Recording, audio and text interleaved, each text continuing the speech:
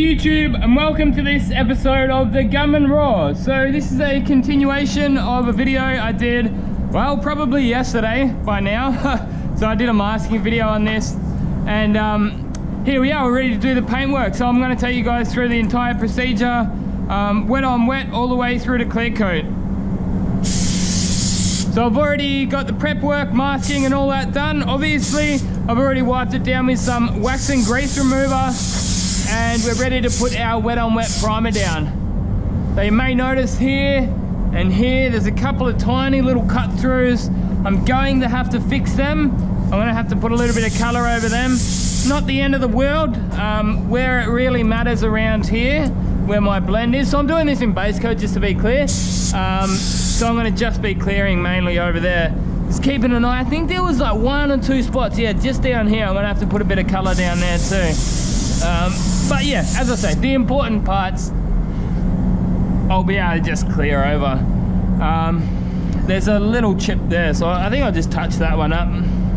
So dab it in with a little bit of colour. PPG Enviro base is the base coat system I'm using, so that's PPG's water-based system.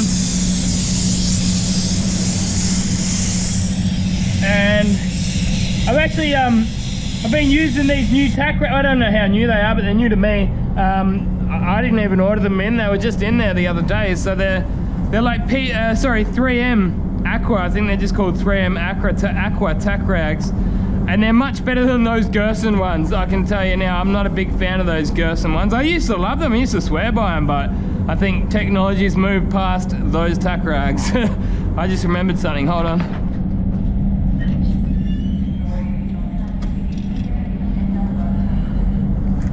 It's actually one good thing. Hold on. That's one thing I never used to do at the other shops, but like everyone does that at this shop, and it's a good idea. Like, they always leave your prep cart right outside of your booth, so if you ever need anything, it's going to be right there. And as it turns out, I need something. I just remembered I forgot to put some seam sealer up under here, just a little bit where it was cracked. The last thing we want is water getting up inside there and having their car rust out.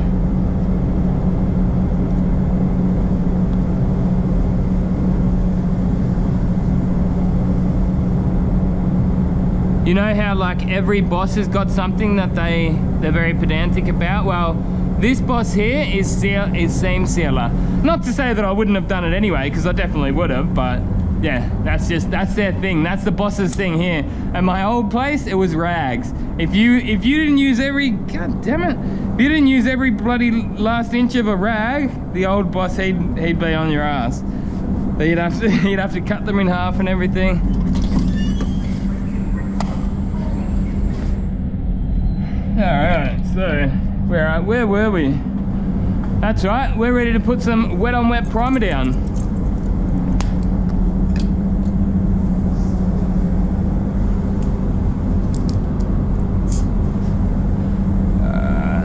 Respirator. So I've got the wet on wet primer in the gun. It's white wet on wet. And I'm just going to be putting it over the repaired area. Yeah, a couple of reasons. It's going to seal it down. It's going to, there's a couple of cut throughs, as you can see there. They're small enough, and I'm confident that they're not going to turn into pinholes. They actually use a really good quality body filler here. Hold on, 1 second.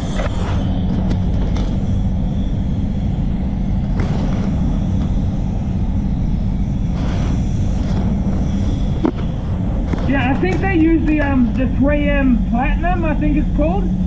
3M Platinum body filler. And I've found like little cut throughs like this less likely to have pinholes than some of the other body fillers that I used to use. That the guys used to use at the other shops. So that's what I say, like I'm more confident with this that they're not going to turn into pinholes than some of the other ones.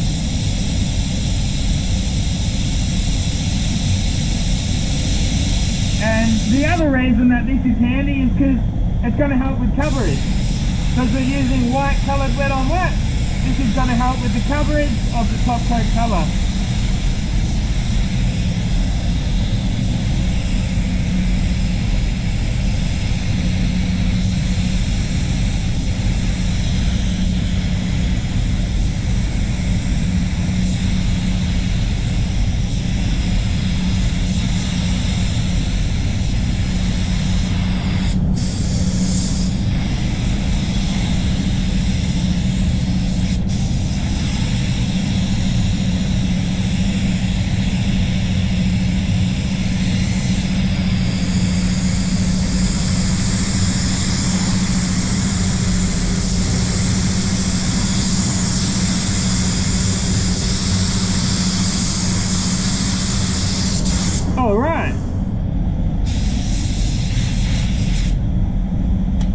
Now I've got some fast reducer in this gun here.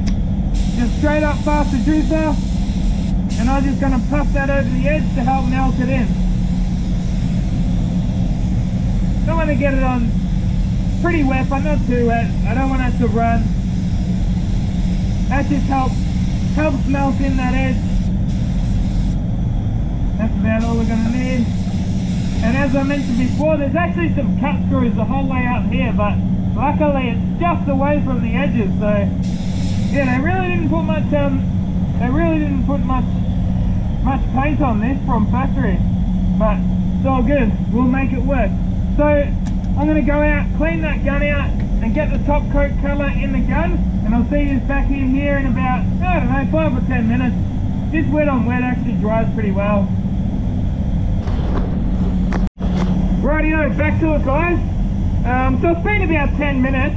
Now off camera I did actually get the tack rag, and I wiped it over those blend areas just to make sure that I don't have any sort of dry overspray dust landing on there. And yeah, we're right to continue on. I think a big part of the reason, I was thinking about it before, big part of the reason I like these tack rags over these ones is because they're flat and they're nice big square areas. So when you get it, it's like that, right? Obviously once they get dirty you'll flip them over.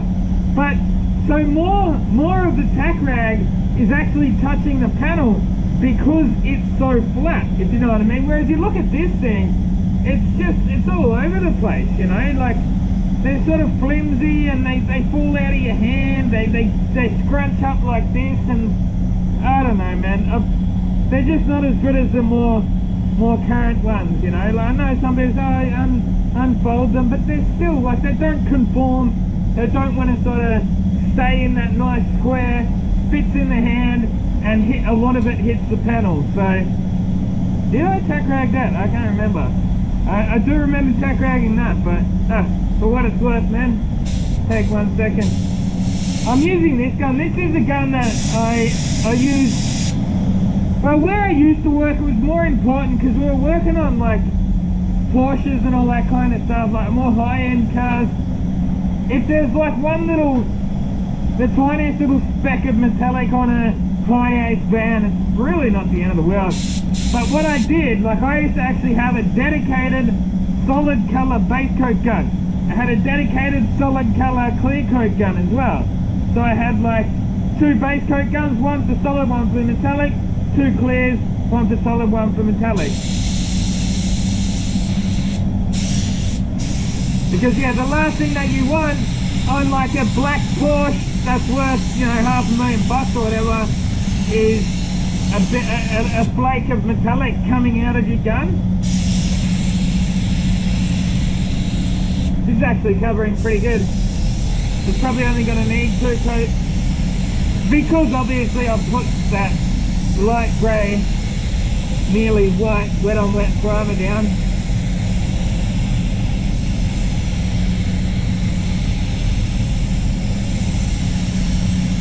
So it's 20% reducer, which is 20% thinner in the solid colours. They don't seem to dry as nice if you don't put that extra bit of reducer in with TPG.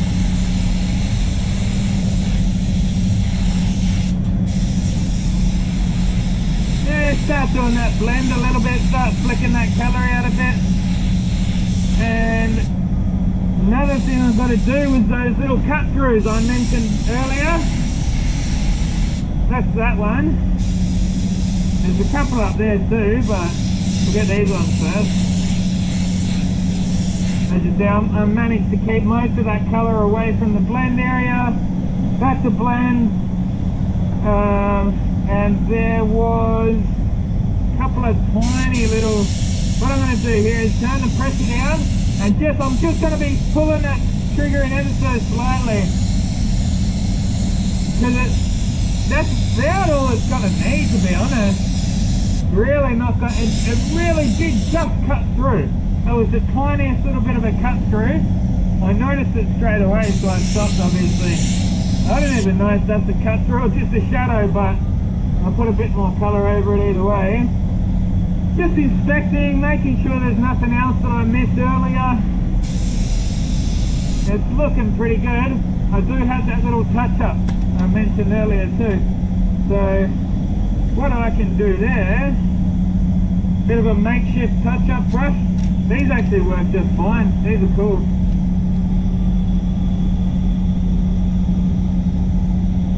Turn yourself, make your own little touch-up brush out of masking tape. Single use, effective.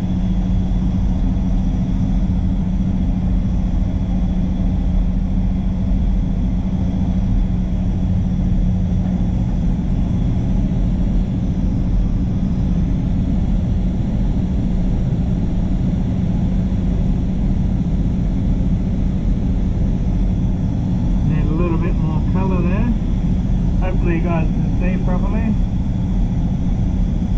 Need a bit more colour.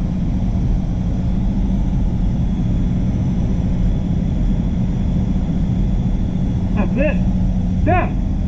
And now I'm going to give that a bit of a blow dry for a minute. Grab this one. I'll just stand here and blow dry that for a couple of minutes, and I'll turn the camera off obviously, but I'll see you back here soon. Alright, let's continue on and get this job done.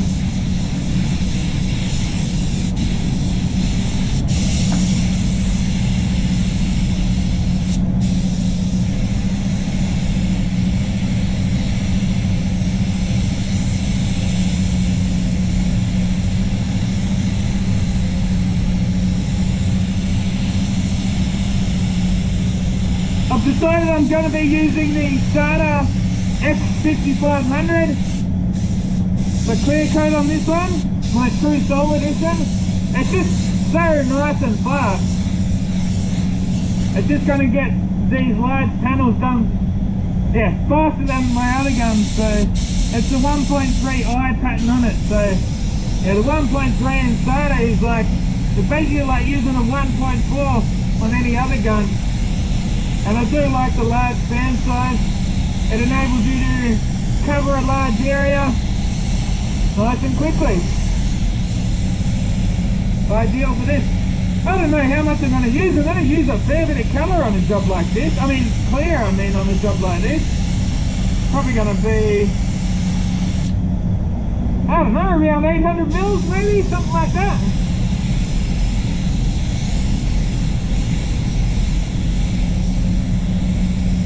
Make sure I get this blend right, because you might think, oh, it's just white, it's easy, but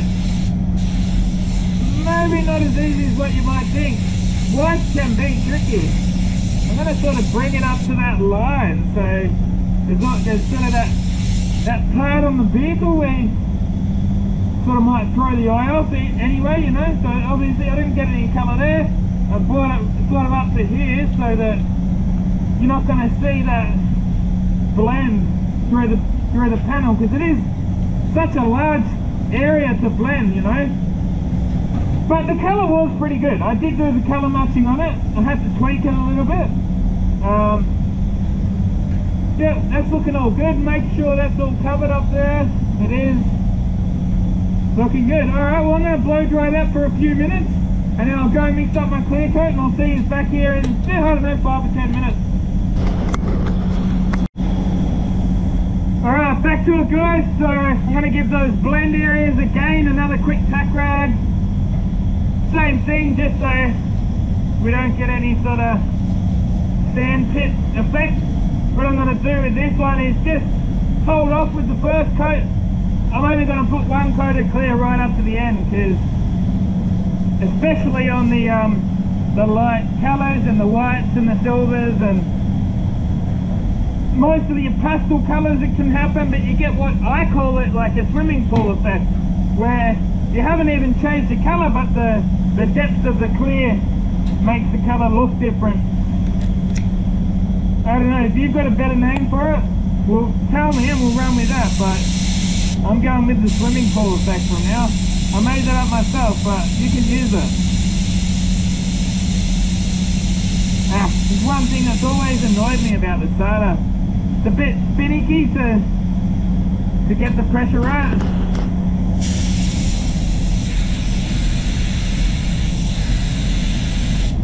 I pop the cap? Yes, I did. I hate it when you do that.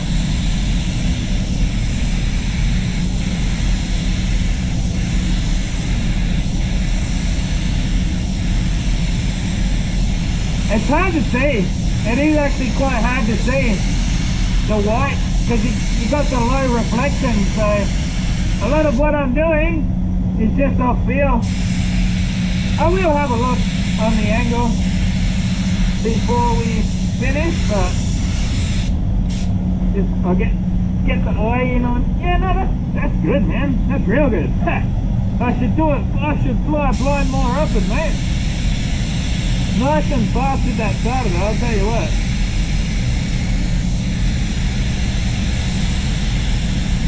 You got to be careful with your overlap that you don't overdo it because you'll get run. But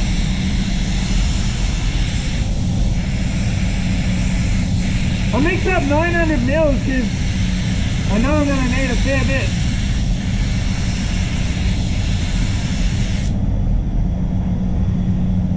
I've got my material usage down to a pretty fine art on most cars because I know how much a bumper is going to take, I know how much a guard and a door is going to take, but sometimes on jobs like this it can be a little bit harder to guesstimate exactly how much material you're going to need.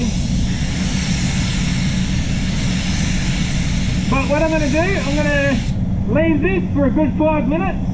I like to do that. I mean, I know you can do like the one visit.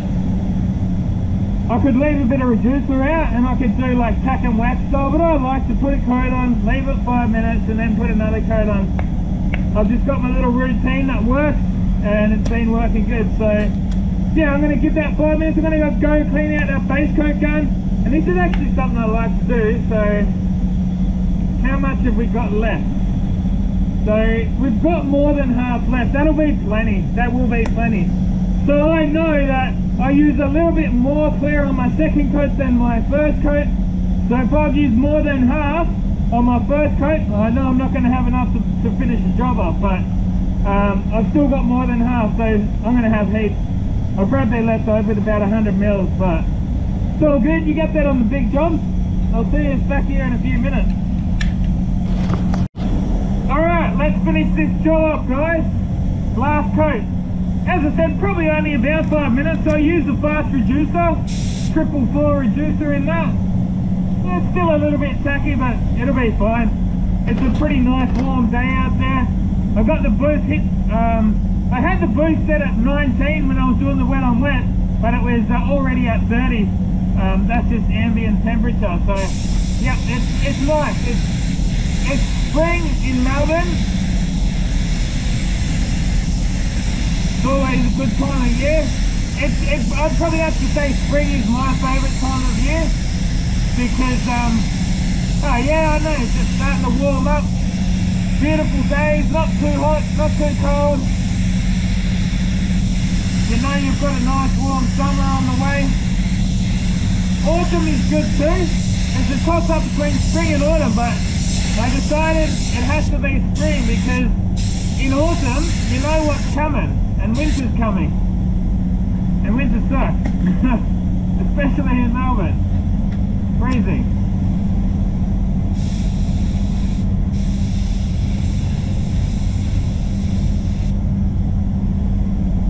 Alright.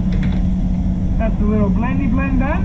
Now where did I get to? Where was my stop point? It was around here, so I'll keep that in mind.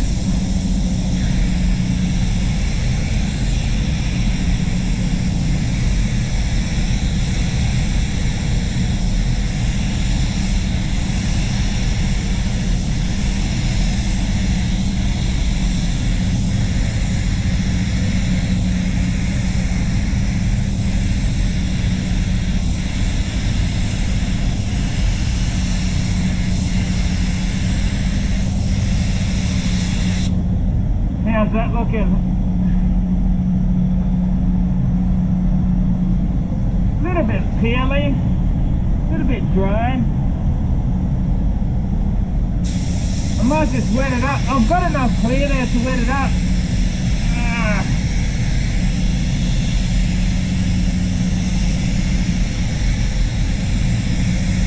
confident it's not going to run on me.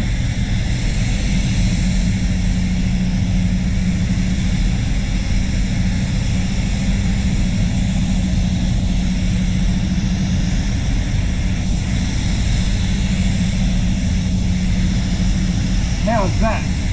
That better? Yeah, that's better. That's better. Just wet it up. Wet it up a bit.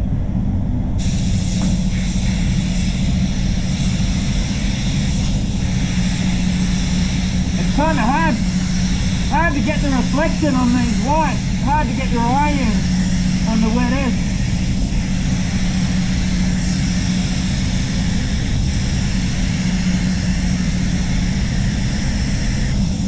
That's better.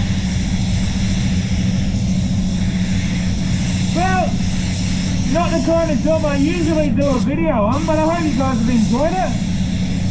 As I said at the start, I mean, only reason I did a video on this one is because I had the GoPro in the booth and I was playing with the settings to try and improve the video quality. And then I just thought, well, I'm here now, may as well just keep going. That's it, we're done. Oh, the last thing I'm going to do is pull these false edge masking spots off. That way if there's any edge it's sort of got to melt in while it's still wet, rather than going hard. I decided to cut it off down here because there's a sticker, one of those little stickers down there. I just thought, I'll just cut it off down the corner there.